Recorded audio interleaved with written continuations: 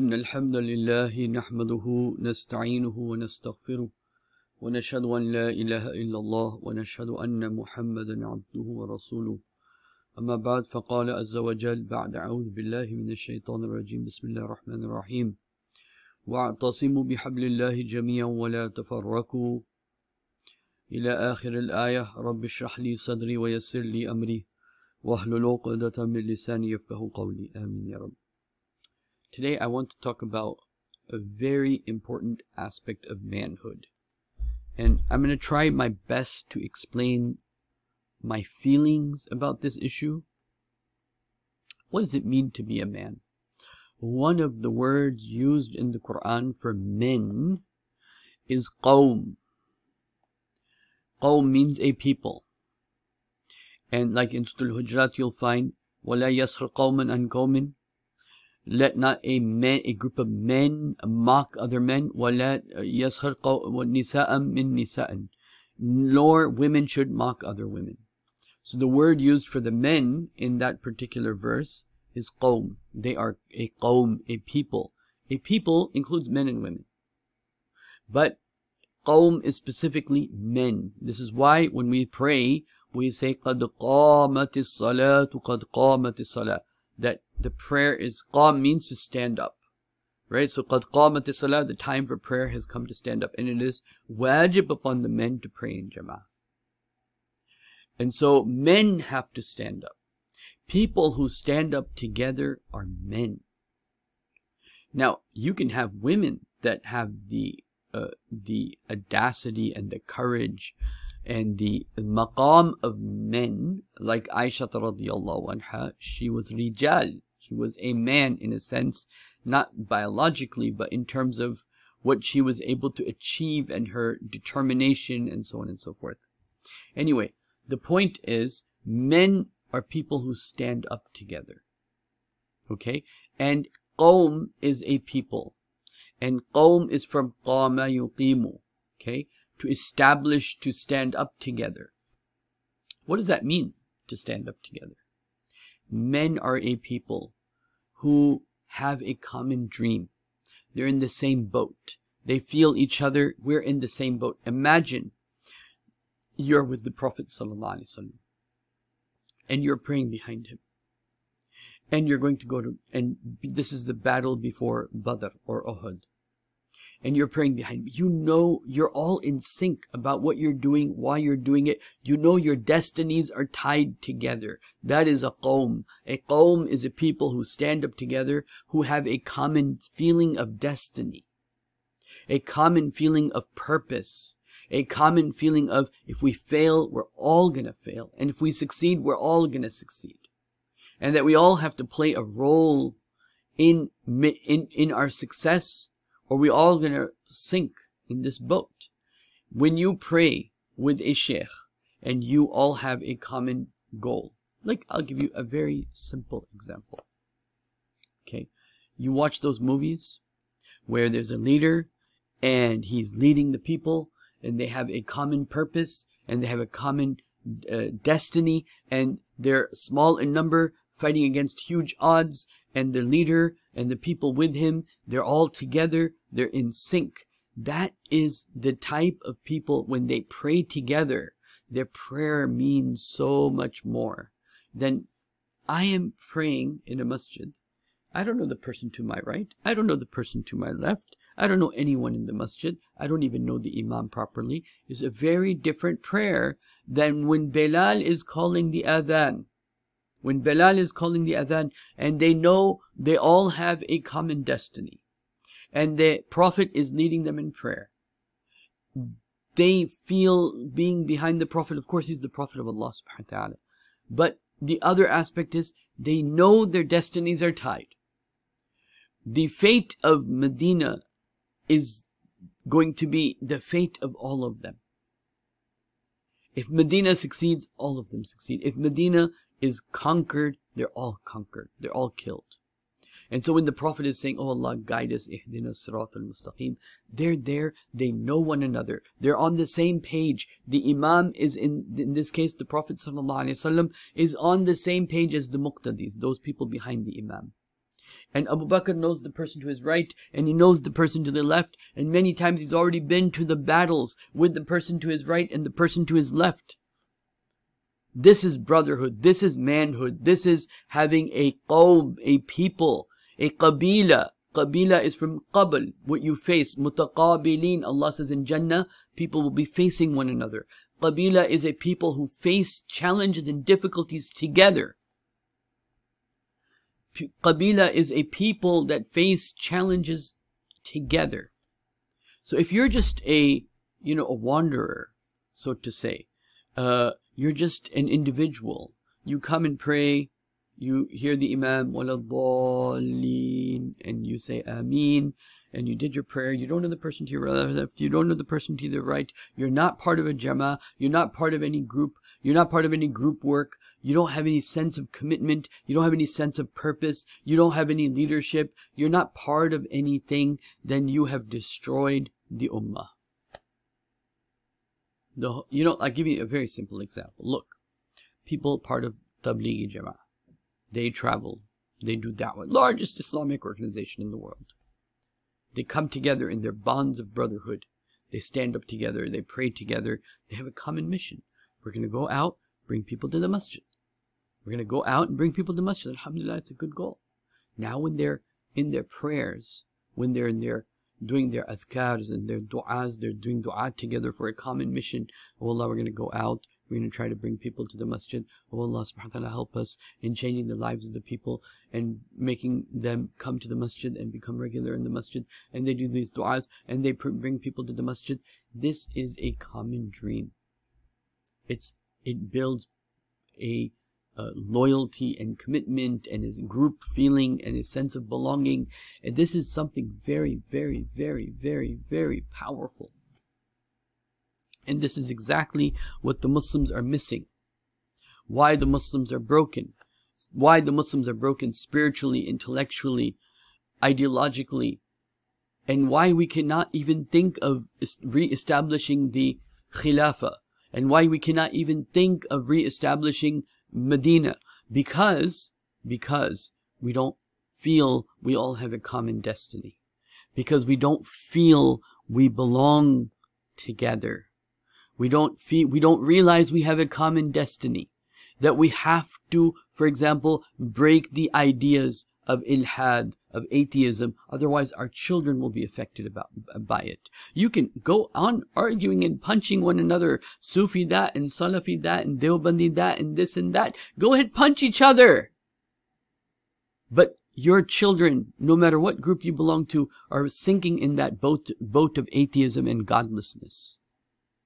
Your children are being exposed to these LGBT and all these other movements, that are going to corrupt their minds while you go on fighting one another. When you have a goal bigger than ourselves, bigger than my jama'ah, bigger than my sheikh, bigger than my particular mazhab, bigger than my particular me and my sheikh, we're going to Jannah. When you have a higher goal that you want to achieve and you feel like is part of your common destiny, and you're on the same page as your leader, and the leader is in the same page as the people that are with the leader, and they have an open door relationship with one another, when you feel you are on a mission and you have a purpose, a higher purpose, it could be something as simple as we're going to do da'wah to everybody in the city. But just that becomes your living and breathing, and that becomes the purpose in your life, and that's what brings you and the people around you together, that we're going to introduce Islam to everybody in this city. That is a people, that is qawm, people who stand up together, people who face challenges together. Are you part of a jama'ah? Do you have an amir? Do you have an amir? If you don't have an amir, if you don't have a jama'ah, then you are all alone, and all the fitans of the world, you'll be facing it. You're facing your problems alone. You're facing your problems alone, number one. Number two, you're not a people, you're not what to speak of being an ummah. The word ummah, the source of, and it also comes from the word mothers, and it also comes from the word imam. where your imam and your mothers and your people, they're all on the same page. They know they have a destiny. That we have to re-establish the Islamic system, the Islamic way of life. We have to bring back the Khilafah. This is what men do. Men make the world into what they envision the world to be. This is what men do. People who believed in communism fought for communism day and night till they established communism in Russia and in China, for example. Look at the sacrifices they made to establish communism in Cuba and other countries. People that fought for democracy. People that fought against a world of kingship. Against the tyranny of kingship. They fought for it. They brought about a world that they imagined. That is what men do. Men come together to create a better world. Men come together to create the world that they idealize. That's what it means to be a man. Men come together to re-establish the Khilafah. Men come together to establish a jama'ah, a source of protection for the people from the fitnas that are out there.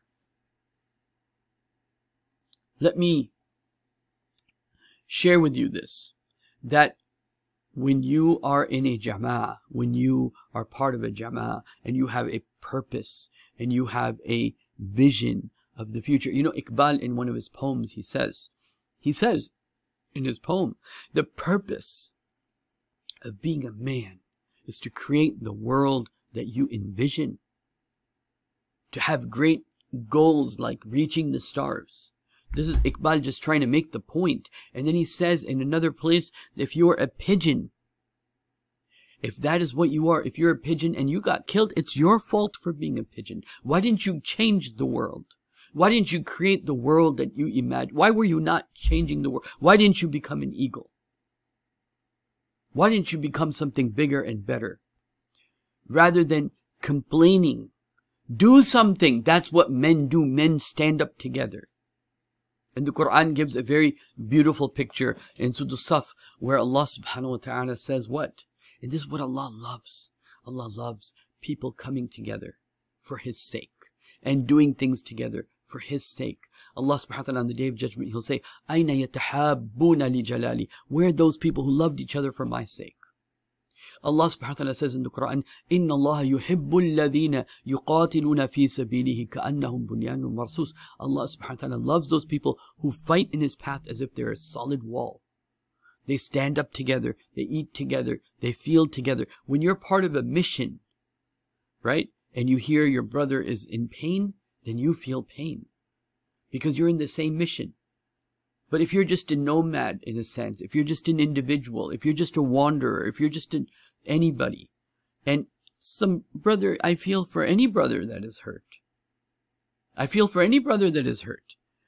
But if I'm on the same mission with him, if I'm on the same page as in him, if I'm in the same jama'ah as him, now there are many more rights this person has and many more emotional feelings I have towards this person. Are you part of a jama'ah? When you pray with your leader, do you feel like you're doing the same dua? Do you feel like you're on the same mission? And that you're willing to do anything for this mission?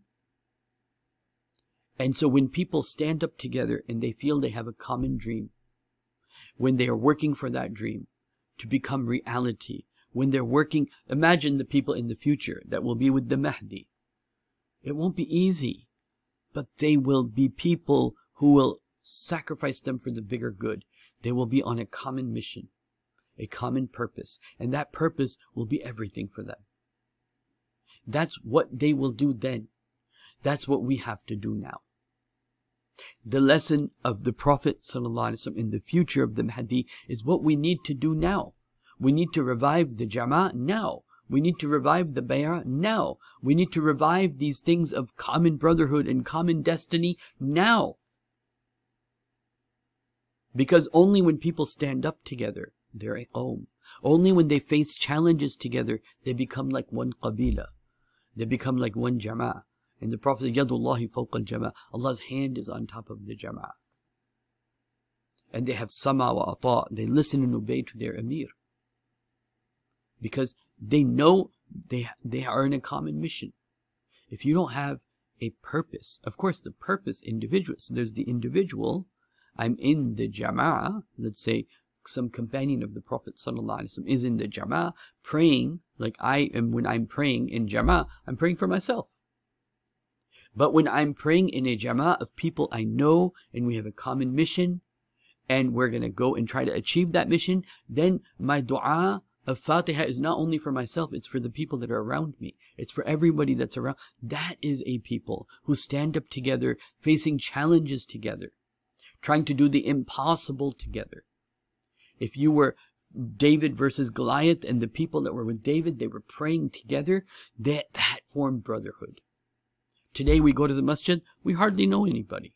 We go to the masjid, we have no unity. We're just a bunch of people together, but there's no unity. There's no unity of the hearts. And so Allah subhanahu wa ta'ala says in the Quran, وَاذْكُرُوا نِعْمَةَ اللَّهِ عَلَيْكُمْ إِذْ كُنْتُمْ أَعْدَاءً. Remember the favor of Allah when you were all enemies. فَأَصْبَحْتُمْ بِنِعْمَةِ إِخْوَانًا. You found yourselves to become a brotherhood. How? Your hearts united. How'd your hearts united? You had a common purpose. How do you get that common purpose? وَاعْتَصِمُوا بِحَبْلِ اللَّهِ جَمِيعًا. Hold on to the rope of Allah, meaning the Quran. Look at Quran, the guidance in Quran. What does Quran tell you to do at that moment in time as a people? And then Allah says, وَلْتَكُمْ مِنْكُمْ أُمَّةٌ. Let there be a group amongst you rise. Everywhere in the world, let there be a group of people coming together for a good cause. وَلْتَكُمْ مِنْكُمْ أُمَّةٌ يَدْعُونَ إِلَى الْخَيْرِ. That calls towards good. That you're calling towards something that is necessary and good at that particular time. It is nothing to do with your ikhtilafat, nothing to do with your difference of opinions on this issue or that. It's about the need of the time. And so, وَلْتَكُمْ مِنْكُمْ أُمَّةٌ يَدْعُونَ إِلَى الْخَيْرِ. Let there be a group amongst you that calls towards all good. وَيَعْمُرُونَ بِالْمَعْرُوفِ. Right? And وَيَنْهَوْنَ عَنِ الْمُنْكَرِ. And they enjoin the good and they forbid the evil. أُولَٰئِكَ هُمُ الْمُفْلِحُونَ. These are the people that are successful with Allah subhanahu wa ta'ala. Allahumma ja'alna minhum. But it is, you have to be part of a jama'ah. You have to be part of some Islamic mission. You have to be part of some Islamic group. It is only when men come together as men, doing things that men do, serious things that make nations, that make civilizations, that make family. This is why man gets married, because it is the first step to creating a civilization. This is why a man has children and progeny, because it starts with what Prophet Ibrahim ﷺ did, and it ends with what Prophet Muhammad ﷺ did, that he then established in his lifetime, that world that he imagined, the Sharia that he imagined, the mercy that he imagined, right? لا فضل لعربي على عجمي ولا عجمي على عربي ولا أحمر على أسود ولا أسود على. There's no superiority of the white over the black, or the black over the white, and there's no superiority of the Arab over the non-Arab, or the non-Arab إلا بالتقوى, except by taqwa. He abolished riba. He abolished all these things, right, that are chains upon the. He gave people the freedom to worship Allah subhanahu wa ta'ala. That when people would come in, they would feel in amina, kana amin, they were in peace and security. The point being is, if men come together with their common purposes, with their common agendas, form a jama'ah, and they do the work of bonding men, this is what men do. This is what nation building is. This is what a jama'ah does. It establishes its vision, the world that it imagined. Do you imagine a better world? If you imagine a better world and you are a man, then you have to work towards that world. And the way to work towards that world is, you can't do it alone. You have to have a jama'ah. You have to create your own world. You have to have people that stand up with you. Stand up with that cause with you. That is what will make Islam meaningful.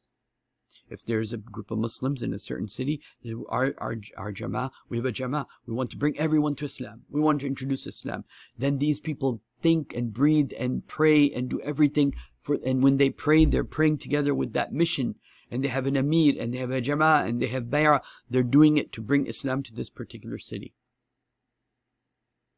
Or you want to save yourself and your progeny and the future of Islam, so you have a jama'ah to protect yourself from what? You have a jama'ah to protect yourself from the onslaught of the shayateen, from the onslaught of this Dajjali fitans that are going on. So you form a jama'ah where people can have a strong source of iman, a jama'ah where men are made. Or you have a jama'ah where people come together with the goal of re-establishing the deen of Allah. An aqimu ad-deen wa la tatafarraqu fi. Establish the deen of Allah. Let people see that what Islam truly looks like.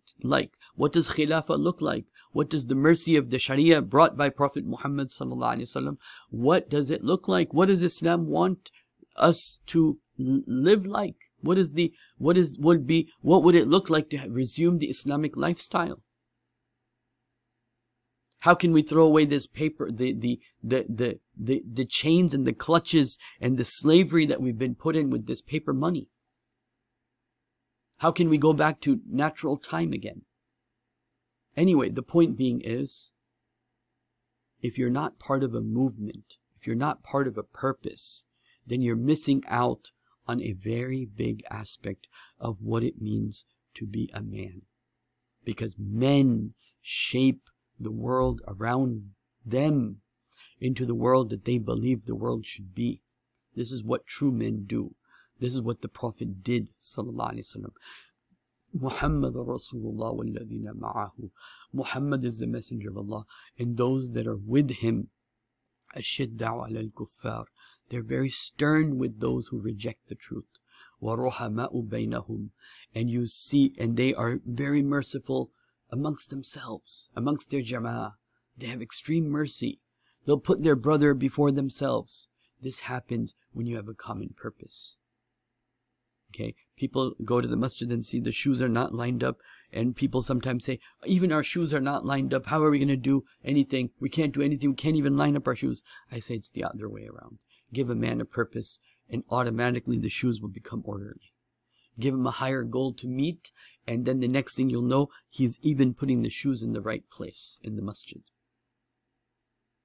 Because this is when you have a reason to live, a reason to be organized, a reason to push, a challenge that you're facing together with a group of brothers you believe in. That's what makes life worth living. And the kuffar do this. Those that reject the truth, they know this and they do this and they live this. But a Muslim goes to a masjid and is completely disconnected from everyone.